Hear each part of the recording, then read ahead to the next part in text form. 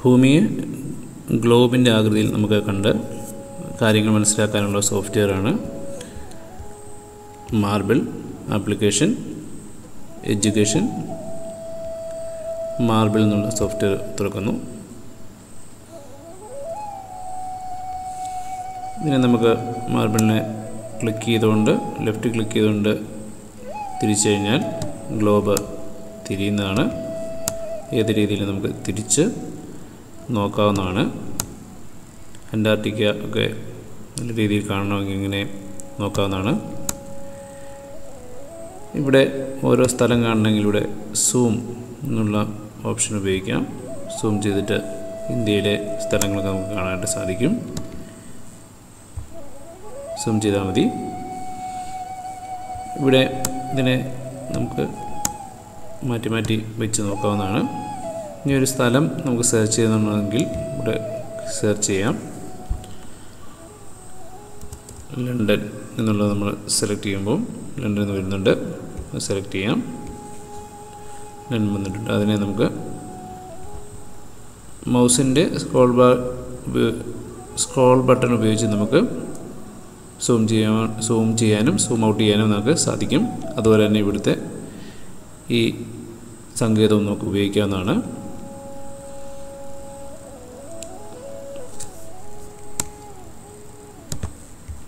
London എന്നുള്ളത് search ചെയ്യാം. London ഇവിടെയാണ്. സൂം ഇന്നും സൂം ഔട്ട് നമുക്ക് ചെയ്യാം. ഭൂമിയുടെ ഗ്ലോബിൻ്റെ എല്ലാ ഫീച്ചേഴ്സും നമുക്ക് മനസ്സിലാക്കാനായിട്ട് ഈ സോഫ്റ്റ്വെയർ കൊണ്ട് സാധിക്കുന്നതാണ്. ഇവിടെ കുറേ വേറെ വ്യൂ ഉണ്ട്.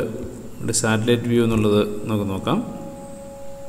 സാറ്റലൈറ്റ് എന്നുള്ള വ്യൂ എങ്ങനെയാണെന്നുള്ളത് നമുക്ക് കാണാനായിട്ട് സാധിക്കും. അതുപോലെ തന്നെ നൈറ്റ് വ്യൂ ഉണ്ട്. എർത്ത് അറ്റ് നൈറ്റ് എന്നുള്ള ഇത് വെച്ച് കഴിഞ്ഞാൽ നൈറ്റിലുള്ള വ്യൂ നമുക്ക് കാണാനായിട്ട് സാധിക്കും. അങ്ങനെ കുറേ വ്യൂ നമുക്ക് കാണാനായിട്ട് സാധിക്കുന്നുണ്ട്. അതുപോലെ ഈ എർത്ത് മാറ്റി നമുക്ക് മൂണിനെ സെലക്ട് ചെയ്യാം. മൂണിൻ്റെ സർഫസ് എങ്ങനെയാണ്, അവിടുത്തെ കാര്യങ്ങൾ എങ്ങനെയാണെന്നൊക്കെയുള്ള കാര്യങ്ങൾ നമുക്ക് കാണാനായിട്ട് സാധിക്കുന്നുണ്ട്.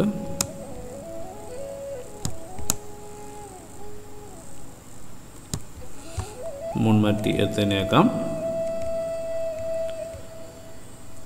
ഇപ്പോൾ സാമൂഹ്യ ശാസ്ത്ര പഠനത്തിന് വളരെ സഹായിക്കുന്നൊരു സോഫ്റ്റ്വെയറാണ് മാർബിൾ.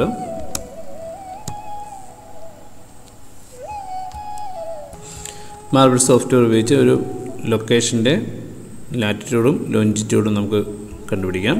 ഇപ്പം തിരുവനന്തപുരത്തിൻ്റെ കണ്ടുപിടിക്കണമെന്നുണ്ടെങ്കിൽ തിരുവനന്തപുരം നമ്മൾ ടൈപ്പ് ചെയ്യുന്നു, എൻ്റർ അടിക്കുന്നു. ഇപ്പം തിരുവനന്തപുരത്തിൻ്റെ സെലക്ട് ആയിട്ടുണ്ട്. സൂം ചെയ്യാം.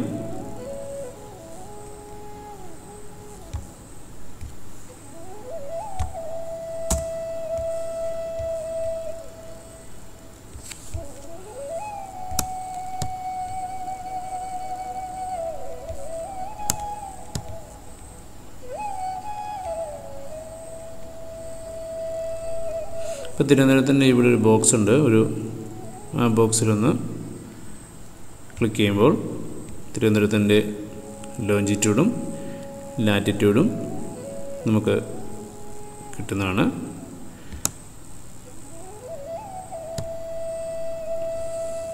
അപ്പോൾ അങ്ങനെ ഏത് സ്ഥലത്തിൻ്റെയും ലാറ്റിറ്റ്യൂഡും ലോഞ്ചിറ്റ്യൂഡും നമുക്ക് കണ്ടുപിടിക്കാവുന്നതാണ്. മാർബിൾ സോഫ്റ്റ്വെയർ ഉപയോഗിച്ച് രണ്ട് സ്ഥലങ്ങൾ തമ്മിലുള്ള എയർ ഡിസ്റ്റൻസ് നമുക്ക് കണ്ടുപിടിക്കാം. അതിനായിട്ട് നമ്മൾ തിരുവനന്തപുരവും ചെന്നൈയും തമ്മിലുള്ള എയർ ഡിസ്റ്റൻസ് കണ്ടുപിടിക്കാനായിട്ട് റൈറ്റ് ക്ലിക്ക് ചെയ്യുന്നു. ആഡ് മെഷർ പോയിൻ്റ് എന്നുള്ളത് പ്രസ് ചെയ്യുന്നു. ഇനി അടുത്തത് ചെന്നൈ എന്ന് റൈറ്റ് ക്ലിക്ക് ചെയ്യുന്നു. ആഡ് മെഷർ പോയിൻ്റ് ആഡ് ചെയ്യും. ഇപ്പോൾ നമുക്ക് 625 കിലോമീറ്ററാണ് തിരുവനന്തപുരം ചെന്നൈയിലുള്ള എയർ ഡിസ്റ്റൻസ് എന്ന് നമുക്ക് കാണാനായിട്ട് സാധിക്കും.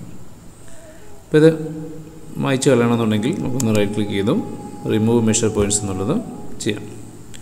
ഇനി അതുപോലെ തിരുവനന്തപുരവും കാലിക്കട്ടും തമ്മിലുള്ള ദൂരം എത്ര നമുക്ക് നോക്കാം. മെഷർ പോയിൻ്റ് ആഡ് ചെയ്യുന്നു. 325 കിലോമീറ്റർ എയർ ഡിസ്റ്റൻസ് ആണ് 325 കിലോമീറ്റർ. ഇതൊന്ന് നമുക്ക് സേവ് ചെയ്യണമെങ്കിൽ ഫയൽ എക്സ്പോർട്ട് മാപ്പ് എന്നുള്ളത് സേവ് ചെയ്യാം. പിക്ചേഴ്സിൽ